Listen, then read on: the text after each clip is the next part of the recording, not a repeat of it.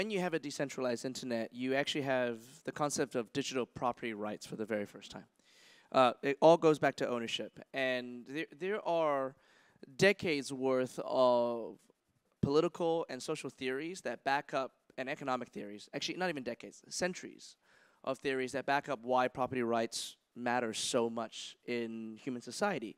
If you track the history of any society around the world, the value of aggregate society grows when there's real property rights. When you own something, you can create industries around that ownership. And we've never had that in the digital world because it's always been owned by a small group of companies, right? These oligopolies that Hanjin is talking about. So when we finally have a digital world in which each of you individually owns your assets, your identity, and your data, you're going to start seeing the value of what you create multiplied. This is a room of creators. Again, we're at Gen.T Summit. Everyone here is a creator. Your primary value to the world is what you make. You're not a cog. If you were just a cog in a big machine, you wouldn't be here. Okay? Not at this summit. You guys all create. And there is a value to what you create. But you guys also know that you don't actually get to control the value of that creation today. Somebody else sets the price for that. In the future, we should be able to set our own price. And then we should be able to multiply it because we can create industry around the things that are made. Okay, it's not just important for us, for the next generation, the one after that, right? In our generation, we're going to have one Hanjin.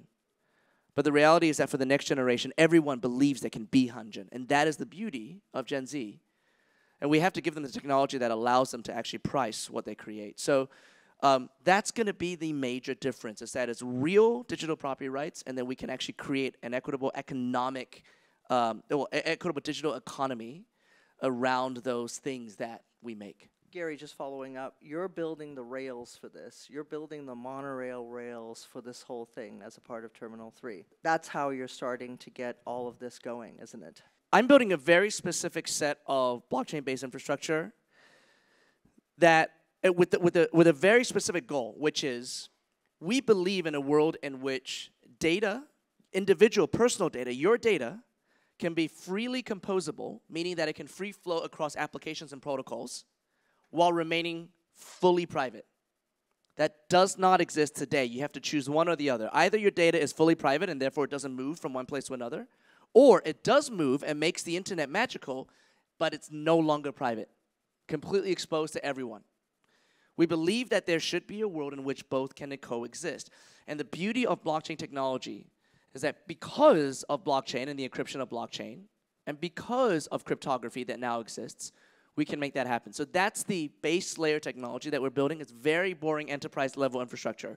But if we get it right, we can exist in a digital world with whatever identity that we want to have, however we want to express ourselves without giving up our private data, and yet still have the magical experience of the internet that we enjoy today, without anyone else owning the stuff that you create. But Hanjin's going to make it even more interesting. So how will you think the future of Web3 be?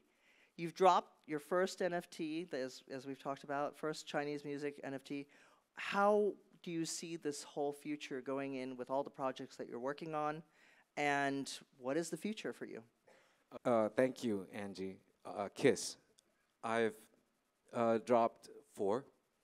First was the music one that got the headlines on CoinDesk and TechCrunch and that. But after that, I dropped some even more important POCs. What I do is the opposite of what he does. He's trying to create a store of value for data. I'm trying to create store of culture, POCs, because store of culture is a democratic process. People create their own culture, and together we create trends and directions.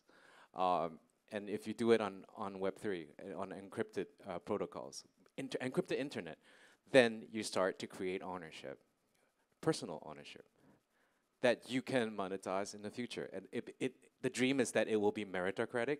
The dream is that it will be equitable. The dream is that people may be able to make rent.